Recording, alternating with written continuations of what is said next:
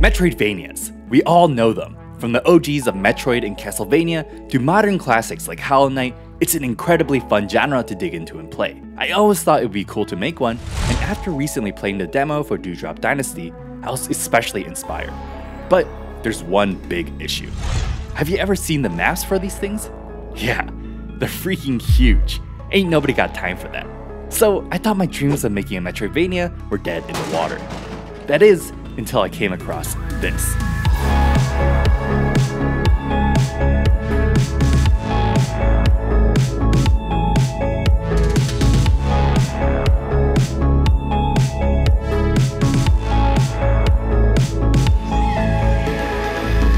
It was amazing. Ascent is a Metroidvania made by Johan Peitz in Pico 8 for the 2022 Low-Res Jam, who you may know as the creator of PicoCAD, a 3D modeling software for Pico 8. Not only was it fun, but most crucially, it was small. This is the map for Ascent. It looked like it was actually achievable, and I started to see a vision of how I could scratch that Metroidvania developer itch. I was going to create a Microvania. The first step was choosing a development environment to make the game in. Was I going to use Pico 8, like Ascent, or other game engines like Unity or Godot? Of course not. My platform of choice is the Playdate. I've been making things for the Playdate for the past year to learn game development, and I feel like I'm just getting the hang of this whole game development thing. So I was excited to try and push my skills forward. With idea in hand and platform chosen, I was ready to jumpstart my development. But right out of the gate, I hit my first roadblock. How the heck was I going to actually make the levels? Let me explain. In other game engines like Godot or Pico 8, you have built-in tile map editors that can allow you to create levels visually. Here's what the development environment for the Playdate looks like. It's all just code. But not all hope was lost. There are two heroes that came to save the day. The first is Sebastian Bernard, who you may know as the person who is the lead game designer and lead developer for the hit indie game Dead Cells. He made a tool called Level Designer Toolkit, also known as LDTK, that lets you create levels with incredible ease. That's only the first part though, since there needs to be a way for that data to be translated to a Playdate readable format. That's where the second hero comes in, Nick Magnier, who you may know as the developer of the Season 1 Playdate game Pick Pack Pup. He created a tool that translates LDTK levels to a Playdate readable format. With that, I was rescued and could finally start development. To begin, I threw together a quick test level to see if it loaded properly to the Playdate. It was looking like it worked, so the next step was to get a player character controller so I can move and jump around the level. This is where I had an ace up my sleeve. You see, I've been actually working on another platformer game before this. It was kind of an interesting concept. I built a level editor so you can make little levels, and it would generate a QR code, and you can scan the QR code to bring you to a website. And they can use their phone to beep out a code that can be picked up by the microphone of another Playdate, and it would upload the level. This whole convoluted process was because there's no Wi-Fi API yet for the Playdate SDK, so I had to find another way to share levels over the internet. I put this on hold for a while because of the holidays, but after coming back to it, I didn't really feel excited by the game anymore. No surprise here, I scrap projects all the time. I just threw it into the dead project graveyard that I have, but not before putting it into an ice bath and harvesting its organs for the platformer character controller I made. Here's the platformer controller in action in the game. There's currently no way to traverse different rooms, which you might imagine could be a little difficult to implement, but I had an idea. My plan was to detect when the player hits the edge of the screen and check if there's a neighboring level. If there was, I would simultaneously load the new level and teleport the player to the opposite side of the screen, maintaining its state and momentum, so it would look like you just walked into the next room. Turns out it worked much better than I expected, so I was quite happy with it. But I wasn't out of the woods yet. I needed to do a quick performance check on device, since the performance on the computer and the performance on the Playdate could differ drastically. I was having some serious frame dropping issues on another project I was working on concurrently, so I was worried that maybe level loading would be slow and the game would stutter. But testing it on device revealed that it was super quick, not even noticeable. Nice job, Nick. Let's get to adding some level elements. A common level element in these sorts of games is a ladder to give some verticality to levels. You would think that this would be easy to implement, but apparently not. Or maybe I'm just an idiot. The problem is that there's a lot of design considerations around a ladder. When you're climbing it and touch the ground, it should release you from the ladder. When you jump, you should be able to jump off the ladder. You should be able to jump towards the ladder and press up or down to grab the ladder. The ladder has to be a solid and non-solid block because you should be able to walk over the ladder and press down to grab it, or continue walking over it. What if you start holding the up button before you touch the ladder? Obviously, it should buffer your grab input. And of course, climbing to the top should release you from the ladder as well. So many considerations that have to be accounted for. Well, After a bunch of trial error and hair pulling, I managed to get it all working. But it's still not a perfect solution. There's a slight stutter because of a microscopic ledge between the surrounding collision boxes. Oh well, nobody's perfect. I was ready to leave this horrible experience behind me to work on something a little more interesting. What I would consider the hallmark of any Metroidvania is the abilities that you can unlock to allow you to get access to the new regions. The famous example is the Samus Morph Ball ability, which allows you to get into narrow holes and progress further into the game. Of course, I had to have some abilities as well, so I got started on my first one, the wall climb. This wasn't nearly as hard as the latter to implement, but came with its own challenges.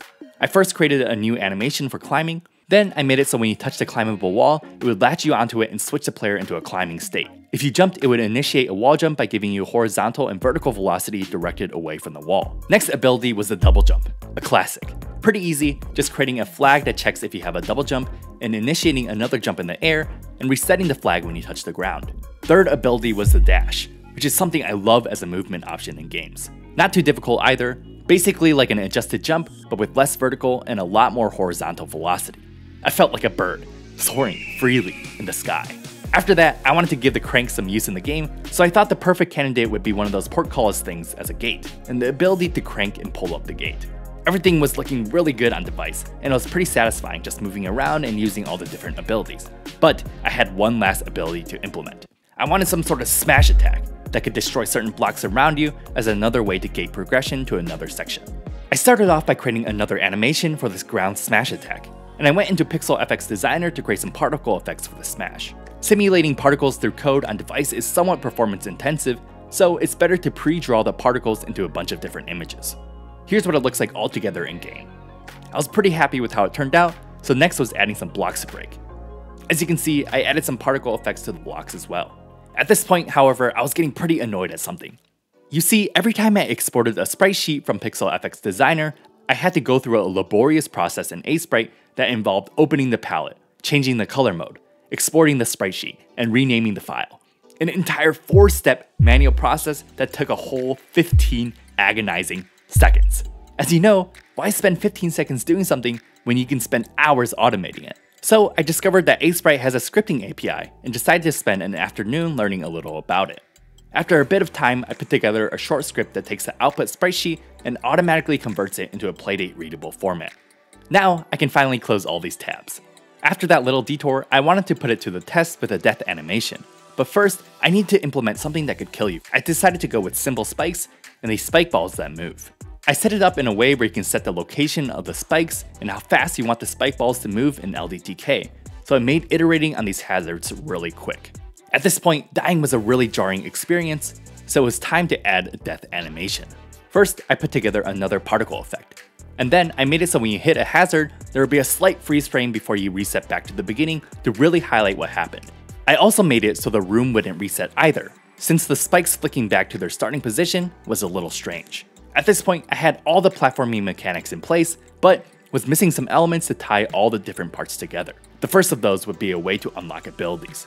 I decided to go with the classic chest that you can open. You can see here that I currently don't have the wall climb ability, but if I open the chest, it brings up a dialogue that tells me I've unlocked a new ability. Now, the wall climb ability is enabled. The UI was looking a little out of place, so I changed it up a bit to try to make it look a little better. Next, I had the idea to add NPCs that you can talk to. So the first step was to add a little pop-up text box. It was working okay, but here's where I started going down a path that led to me wasting hours of my time and about 50% of my sanity. Here was the issue. Did you catch it? For some reason, this is a huge pet peeve of mine, when text boxes do this thing where the word wrapping changes partway through the drawing of the text. In other game engines, this is actually a pretty easy fix. Usually there's some sort of % visible variable that you can adjust to write out the text. How this manages to fix the issue is that all the text is actually pre-written, but the text that hasn't been displayed yet is just made invisible, so the word wrapping is all pre-calculated. You can see how the two different systems compare side by side. As you can see on the left, it can be quite jarring if you don't address it. There's no built-in system to do that for the Playdate SDK, so I spent hours trying to hack together a solution, but it just was not working for me. So I accepted defeat and went with a compromise solution, which was to circumvent the issue entirely and put everything on one line. Yeah, turns out word wrapping got hands. Next step was to create a dialogue system that puts the speech boxes above the NPC and player heads. It was looking alright, but it was sort of hard to tell who was who, so I added a little arrow to point to whoever is speaking. I set up the dialogue system to interface with the LDTK, so I can add an NPC and all the dialogue in there, and it'll automatically propagate to the game on the Playdate. With that finished, let's move on. I find often in Metroidvania games, the pause screen has a display that shows you what abilities you have unlocked. I really wanted that in my game. And luckily, the Playdate has a cool system that allows you to overwrite the pause screen. Normally, it just fades out what the game looks like, but you can replace it with a custom image of your choice. Games like Inventory Hero use this to show what items you have equipped. I wanted to implement this in my game, so I created a little UI screen for what it would look like and updated the image whenever you picked up a new ability. You can see when I have no abilities, it's empty, but once I pick up an ability, it populates the pause screen.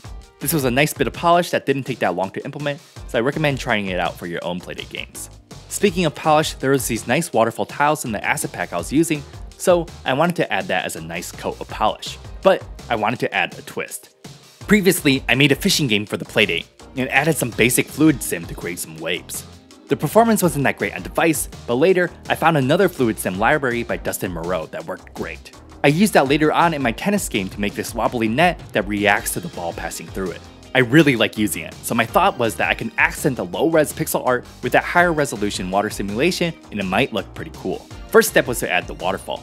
I created some entities in LDTK and animated the waterfalls in the game. Then I went back in and used the water sim library to add some water to the section that I blocked out in the level editor. You can see that there are impulses in the water wherever the waterfalls are, and there's also this ripple effect whenever the player jumps into the water. Of course, I couldn't miss this opportunity to add a hidden cave behind the waterfall. Watch out for these blocks that look slightly different and you might find a secret passageway. Continuing on with the polish, I wanted to add some decorations around the place.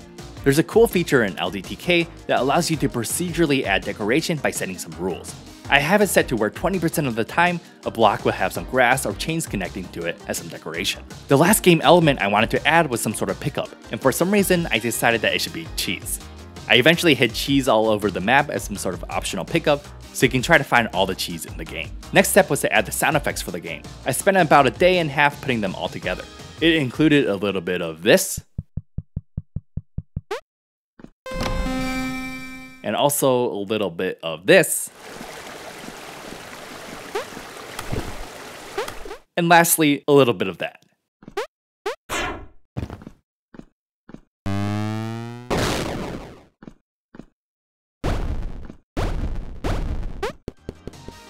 Now that all the mechanics were in place, it was time for the fun part, putting all the levels together. So I spent the next couple of days putting together an entire map. I tried to include classic Metroidvania tropes, such as branching paths that you have to backtrack to once you've unlocked certain abilities, hidden areas, challenging platforming, and a random storyline about how you ate the king's royal cheese. One thing I didn't manage to add was some enemies that you could fight, but maybe I'll try that next time. I also ended up doing this thing where every room you find an ability chest is one with water and a waterfall. It just seemed right to do that. The playtime ends up being around 20 to 30 minutes. I then added a title screen and called the game The King's Dungeon, and added music into the game.